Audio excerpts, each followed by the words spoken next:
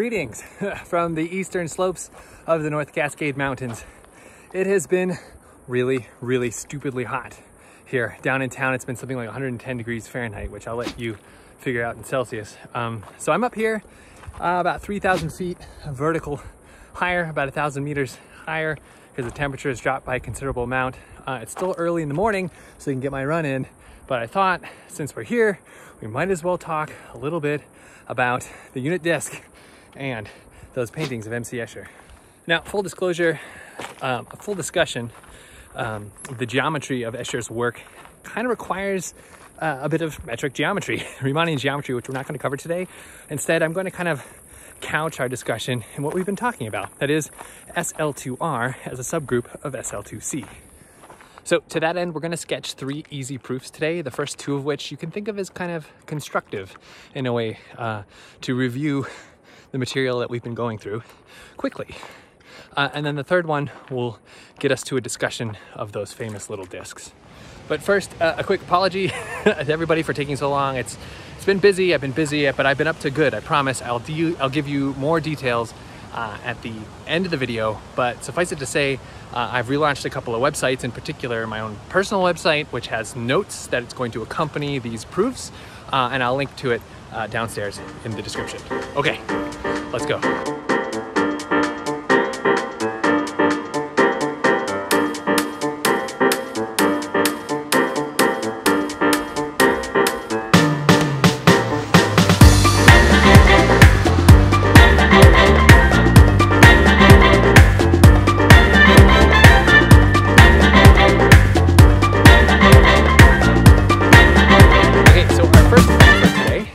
Is that the group SL2C acts transitively on the Riemann sphere. That is the complex plane with 1-point compactification, the North Pole at infinity.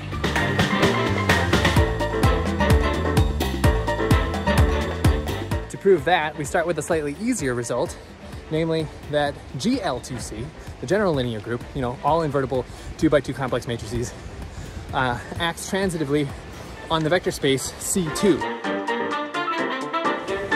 And that's easy enough to prove. You take your favorite vector in C2, let's say a column vector 0 and 1, and then you can construct a matrix, any matrix G, that takes that vector to any complex number you like, say alpha with beta, so in this case an upper triangular matrix will work. And since that matrix is invertible by definition, almost, you can see how you can get from any one point in C2 to any other point in C2 by simply taking matrices and their inverse. I should say, I've been talking this whole time about non-zero vectors in C2.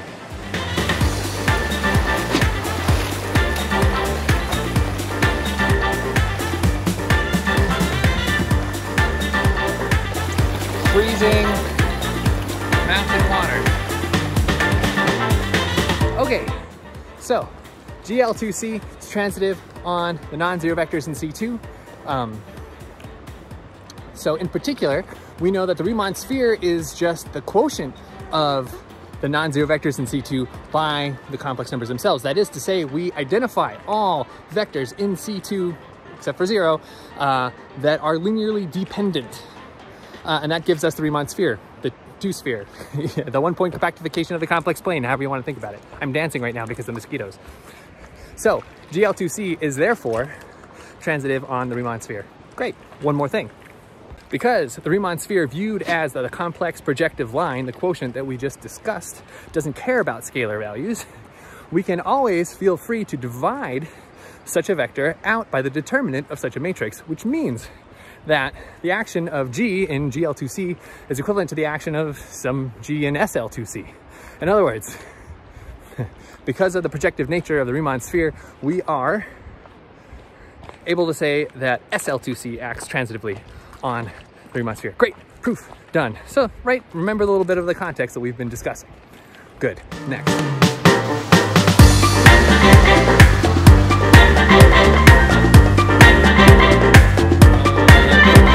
Since we've been talking so much about subgroups of SL2C, you might wonder if a subgroup of that transitive SL2C action kind of acts in a special way on a subset of the Riemann sphere.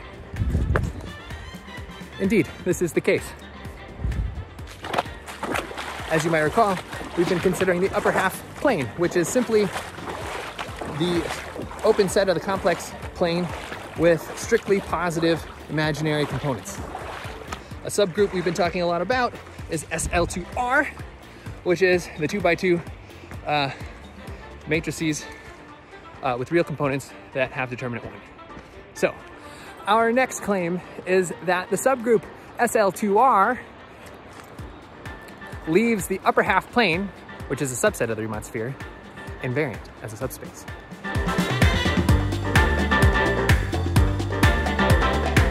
To prove that, the first thing we need to do is recall our coordinate patches for the Riemann sphere in terms of C2. Notably, we're going to be considering, the northern hemisphere patch, which gives us a column vector that looks like a complex number z and 1. And whatever we do to this column vector, we want to keep the bottom element equal to 1. So we act with an element of SL2R in this case, matrix ABCD. ABCD acting on this vector gives us AZ plus B, CZ plus D. But we want to keep that lower component 1. So we pull out that automorphy factor, that 1 over CZ plus D, and that gives us the fractional linear transformation in the upper component, right? AZ plus B divided by CZ plus D, the so-called Mobius transformation that we've been discussing. And that's how you get an SL2R action on the upper half plane, where Z is assumed, of course, to be in the upper half plane. Note that this is always a well-defined thing to do because the automorphy factor, that 1 over CZ plus D, is always non-infinite, doesn't diverge, right? Because CZ plus D does not equal 0 in the upper half plane. Good, okay. So now all you need to do is consider the imaginary components of this Mobius transformation, and look what you get. That's right, you get AD minus BC, the determinant, divided by some positive number, times the imaginary part of Z. The imaginary part of the Mobius transformation of Z is proportional to the imaginary part of Z, which tells us that the upper half plane is mapped to the upper half plane. Positive gives you positive values of the imaginary component. Good. Okay, so that is done. Proof complete. Next.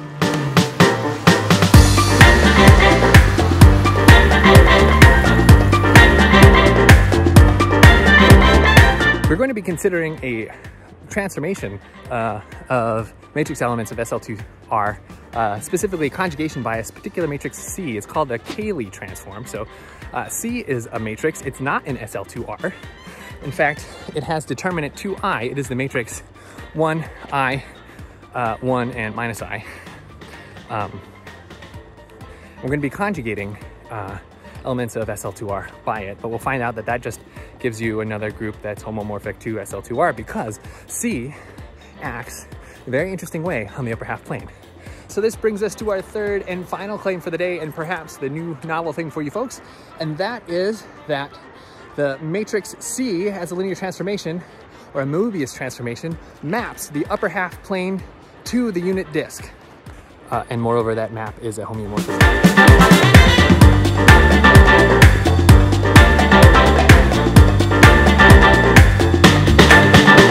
Let's consider the action of C on the upper half plane variable Z, right? So now we're doing Mobius transformations again. And what do we get?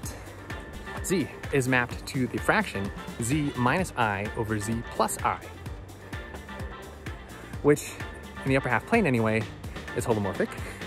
The first thing you might want to investigate when investigating this transformation, this Cayley transformation, is to ask, okay, what is the magnitude of the transform vector? So the modulus of CZ is given by mod Z squared plus 1 minus the imaginary part of Z twice, divided by mod Z squared plus 1 plus the imaginary part of Z twice. And so now you see why the upper half plane is so interesting, right? In this case, because this number is strictly less than 1, because the imaginary component of Z is strictly positive. So in other words, this holomorphic map takes the upper half plane somewhere into the complex plane that's bounded by the unit circle. Now this is where the proof gets sketchy, and I'll let you take limits and be careful about identifying points and so on, but consider the case where Z approaches the real line, the boundary, if you like, of the upper half plane.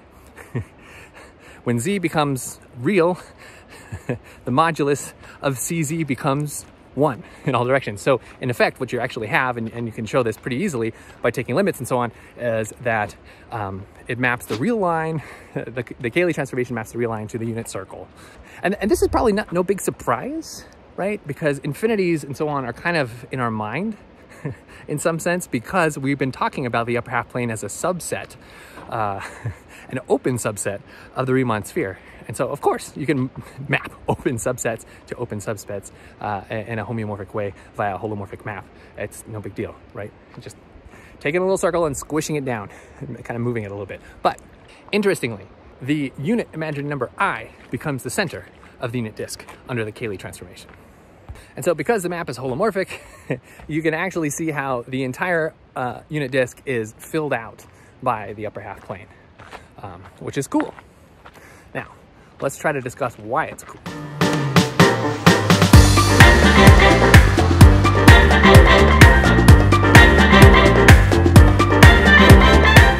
You can go and show that SL2R acts transitively on the upper half plane, but that's not as interesting perhaps as examining the behavior of some one parameter families of subgroups, if you like, in SL2R. So in particular, you can consider the rotations, SO2, you know, cosine, sine, minus sine, cosine. And you can also consider the scaling transformations, you know, given by e to the lambda and minus e to the lambda diagonal matrix. Last time we kind of sketched for you, and you can quite easily look at it, that the action via Mobius transformation of a rotation matrix gives you these kind of weird oblate circles in the upper half plane. In other words, the orbits of the rotations get squished into the unit interval on the imaginary axis between I and 0, and they go all the way out to infinity at the top. And similarly, if you want to do a scale transformation, you can start at I and go out to infinity, e to the lambda, or you can go down towards 0, but you'll never get to 0, e to the minus lambda, because it's an exponentially vanishing thing.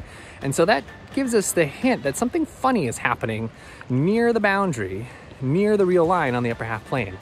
And that something funny has to do with metric geometry, right? Calculus. I won't get into the details here, but suffice it to say that the notion of distance grows inversely with the distance from the boundary, from the real line. I mean, I guess. It's a better story for another time. But let's consider how the orbits of the rotation matrix and the scale matrix behave under the Cayley transformation. That is to say, under conjugation by C. Notice that they kind of flip roles here, right? So we've got a phase rotation on the diagonal from rotations. That's how that get mapped. And then the scale transformations get mapped to cinches and coches. And so ultimately what we have here is the rotations are now very, very nice in the unit disk because they're circularly symmetric, unlike the case of the Mobius transformations in the upper half plane. So really what we're doing here is, by mapping from the upper half plane to the disk, is changing our model, changing our coordinate system, changing our, if you like, kind of nonlinear frame of reference. And the complex numbers are really convenient for this because they make it so easy to do. Okay, so the upshot of this change of model, as we've discussed, is that the concept of distance in the upper half plane gets mapped to the concept of distance in the unit disk in such a way that the real line now becomes the boundary, the closure, if you like, of the open disk. So Escher's paintings have what you might consider like a uniform tiling, whether they're angels and demons or fish or whatever you have, using black and white squares. And they're all supposed to have the same size. It's a uniform tiling. But because the distance shrinks as you get closer and closer to the boundary, the uniformly sized tiles appear to us from the outside as getting smaller and smaller and smaller and smaller and smaller. And so that is, I know, in some sense, an introduction to Escher's circle limit paintings that he did.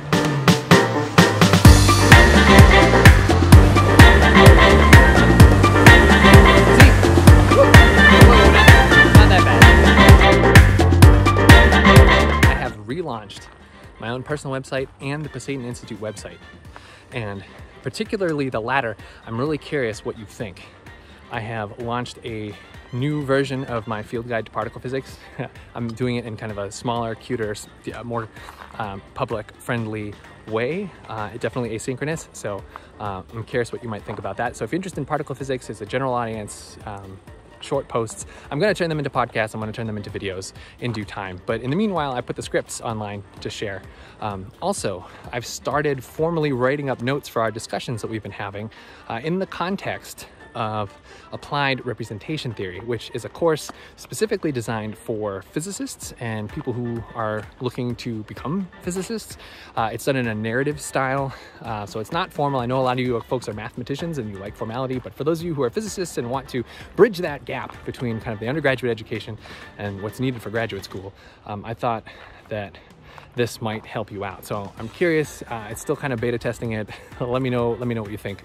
And then third and finally, there's been a lot of discussion around kind of more professional friends of mine that are interested in a course in quantum mechanics, specifically focused on folks that maybe have some calculus, maybe have some experience with Excel or matrices or whatever, and want to get into the nitty-gritty because quantum computing is coming. It's coming to a data center near you. At least Amazon would like us to think so. So I'm putting that together. I just launched the first one. So 3 open courses, completely open source, open for everybody. I put some exercises down. I will get around to answering them. Again, I'll make videos. I'll do some other kind of material around them. But for now, I've just put the notes online for you to check out. I'm curious. Feel free to give me comments, you know, if you have time. I think the feedback would really help make the course stronger.